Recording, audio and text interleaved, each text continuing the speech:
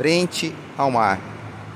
É esse apartamento que você vai conhecer agora. Gourmet, ó. Pia, churrasqueira, carvão. Tudo isso na cidade de Mongaguá. Vamos lá conhecer, ó, o edifício. Só que melhor, hein, ó. Frente ao mar. E mar de Deus. Aqui quem fala é Marcelo ainda, como eu sempre digo, seu sonho só depende de você. Esse apartamento, esse aqui eu tô no hall e aqui é o elevador. Vamos subir para você conhecer o seu futuro apartamento aqui no litoral. Ó, elevador.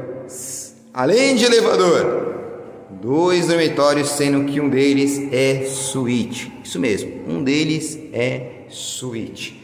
Cidade de Mongaguá, Jardim Praia Grande é o bairro. Muito lindo este imóvel. Olha o tamanho da cozinha e ali tem 2 dormitórios, sendo que um deles é suíte. Então, vem comigo. Olha o tamanho da sala. Sala bem ampla, bem aconchegante. E aqui, ó, o alar, hein, ó. Churrasqueira, carvão. É com carvão mesmo. E ainda tem uma pia. Tudo isso aqui para você e para sua família. Cidade de Mongaguá, Jardim Praia Grande. Apresento churrasqueira, espaço do guerreiro já no apartamento. Isso mesmo, espaço do guerreiro no apartamento. Tudo isso para você. Agora corre, porque só tem uma unidade disponível. Para vir fazer a visitação é muito simples. Tem aí uma referência que está no vídeo. Já tem uma referência. Passa essa referência através do WhatsApp para a gente marcar a visitação do imóvel. É muito prático e rápido. Isso que você precisa fazer. Passa a referência através do WhatsApp e aí a gente consegue tirar todas as suas dúvidas referentes a esse imóvel. Não tem nenhum problema. Só que para isso eu preciso que você entre em contato comigo. Novamente, vou até se citar. Apartamento que aceita financiamento bancário. Apartamento aceita financiamento bancário. Não tem nenhum problema em relação a isso.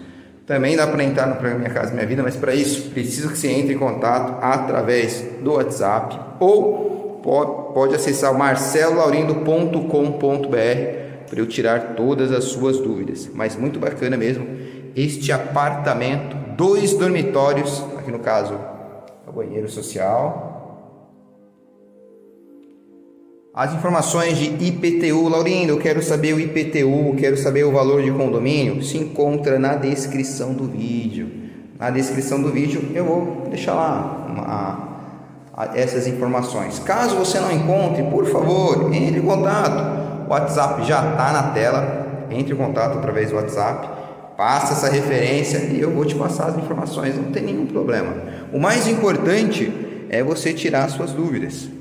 Aqui, ó, mas eu garanto uma coisa, o apartamento é muito acessível, por apenas 265 mil, apartamento que vale a pena mesmo, muito a pena mesmo. Aí só depende de você vir e tirar as suas dúvidas. E outra, você quer um apartamento com 2 dormitórios, suíte, e ainda de frente ao mar? Eita, vida boa! Aí só depende de você. Vou passar mais informações, a gente vai até conhecer a orla. Vou fazer a questão de você conhecer a orla, conhecer também o edifício. Vou também, só continuar no vídeo que eu vou te passar mais informações. Continua comigo! Você que tá querendo, ó, falei que ia mostrar a orla, já estão até marcando ali para já vem as pessoas sentarem no quiosque. Vamos jogar aqui um vôlei, tudo isso para você. E o apartamento, ó, o edifício é esse. Vamos conhecer? Então, vamos lá. E vamos lá conhecer, ó, o edifício. Só que melhor, hein, ó, frente ao mar. E mar de Deus. Aqui quem fala é Marcelo ainda, como eu sempre digo, seu sonho só depende de você.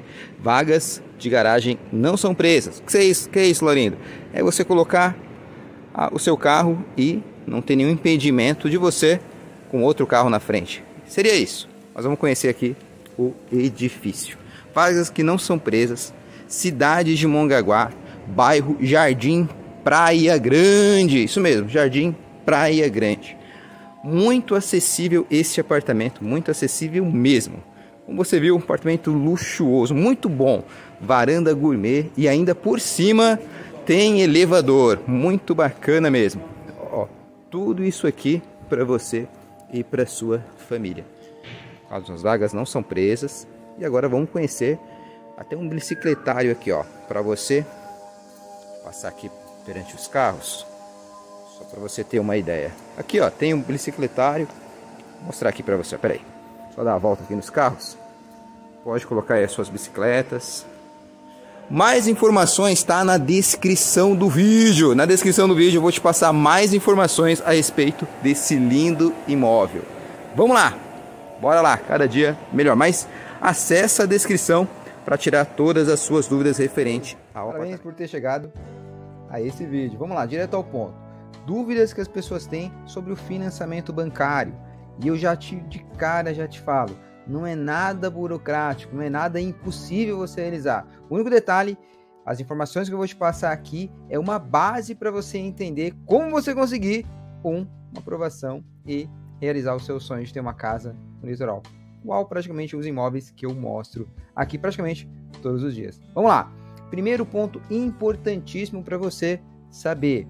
O financiamento bancário, para você acabar adquirindo ele tem 3 etapas. A primeira etapa que o banco, né, no caso as instituições financeiras vão analisar é a renda. E essa renda, ela pode ser tanto individual como também com outra pessoa. Laurindo, o que seria isso? A gente sempre fala da seguinte maneira: a renda é familiar. Vou dar um exemplo. Você vai comprar junto com a sua esposa, os dois vão unir as duas rendas. Exemplo, a esposa ganha X, o marido ganha Y, vai se juntar para adquirir um imóvel. Ou um dos dois, o marido ou a esposa, só um vai adquirir o bem. Então seria a renda só da pessoa. Então o primeiro ponto é a renda. O segundo ponto, a idade. Laurindo, mas por que se pergunta sempre da idade? Porque a idade, ela determina o prazo do financiamento. E guarda essa informação, presta bem atenção. Pega papel e caneta, pausa o vídeo e guarda essa informação que eu vou te passar para você nunca esquecer. A maioria, praticamente todos os bancos, eles têm uma norma que pode ser mudada ou não, mas nessa data desse vídeo, nesse momento que eu estou fazendo esse vídeo, é a seguinte: é o número 80. Guarda esse número, anota aí. Pega o número 80 e subtrai pela idade que você tem. Pronto, você vai acabar sabendo quantos anos você tem de prazo. Vou dar um exemplo. Uma pessoa que tem 60 anos, se ela subtrair por 80, vai ter 20. O número que vai dar vai ser 20. 20 anos é o prazo estipulado pela instituição financeira. Vale lembrar também, anota essa outra dica. Mas antes disso, se inscreve no canal e, óbvio, compartilhe esse vídeo. O objetivo principal é ajudar você a realizar o seu grande sonho. Ó, a outra dica é a seguinte. Eu não falei que é 20 anos, no caso de uma pessoa que tem 60 anos, só que tem um detalhe. Lembra que eu peguei e falei assim? Pode até juntar 2 pessoas, ou até mais, depende do banco, mas no mínimo até o momento seria 2 pessoas. Para compor renda, para comprar o imóvel, quando eu falo dessas 2 pessoas, não é só marido e mulher não, tá? Que é casado, não. Você pode juntar com seu filho, com sua tia, ou até caso que já aconteceu com a sogra, com um amigo, aí quem vai definir isso vai ser você.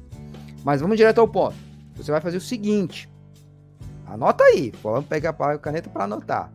Quando eu falo que a pessoa vai compor renda com outra pessoa, tem um detalhe importantíssimo. Lembra que eu falei da idade? A idade é da pessoa mais velha. Muitas das vezes a pessoa entra em contato comigo e fala assim: Laurindo, eu vou comprar com a minha filha, porque a minha filha ela vai ter mais prazo, em virtude da idade. Só que tem um detalhe, o banco vai determinar o prazo mediante a pessoa mais velha. Perfeito? Então anotou a dica aí? Então vamos continuar. Falei da renda, falei da idade. Agora vem um outro fator importantíssimo para que você saiba. E, apesar que é meio óbvio, mas eu vou falar aqui. É a questão do nome. Você tem que ter um nome em ordem. O que é o nome em ordem? Ou, melhor dizendo, não pode ter nenhuma restrição bancária. Ou então com algum órgão de financeiro. Ou em outras palavras, o português mais claro ainda, o famoso nome sujo. Você não pode ter nome sujo na praça. Mas é óbvio, você pode entrar em contato comigo para a gente fazer até uma simulação aqui mesmo no litoral, até mesmo você vendo o imóvel. E aí sim eu te passo mais informações referente ao seu nome. Você pode regularizar, dá tempo, dependendo da dívida que você tem, né? Você pode regularizar. Ou seja, o que eu quero dizer, você gosta do imóvel? Eu gostei, Laurindo. A gente inicia o processo de financiamento, identificando que você tem alguma pendência financeira, dá tempo sim de você regularizar a dívida e ainda conseguir aquele imóvel. Só que vai depender da dívida, deixando bem claro isso. Dúvidas? Faz o comentário que vai ser um prazer imenso responder. E outra coisa, no meu caso, Marcelo Laurindo, as pessoas me ligam, mandam mensagem, falando, Laurindo, faz a simulação para mim, eu vou te mandar todos os documentos, tudo.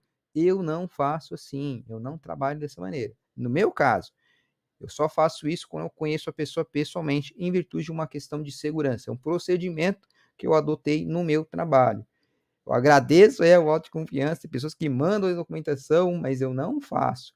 Eu não está autorizado, eu não autorizo que você me mande o seu RG, comprovante de endereço, enfim, documentos muito pessoais, né, da pessoa. Eu só faço a simulação aqui, vivo e a cores. Mas também oriento como a pessoa possa fazer em outros lugares. Mas para isso, manda mensagem, vai ser um prazer imenso responder. E bora lá, cada dia, você já sabe, melhor.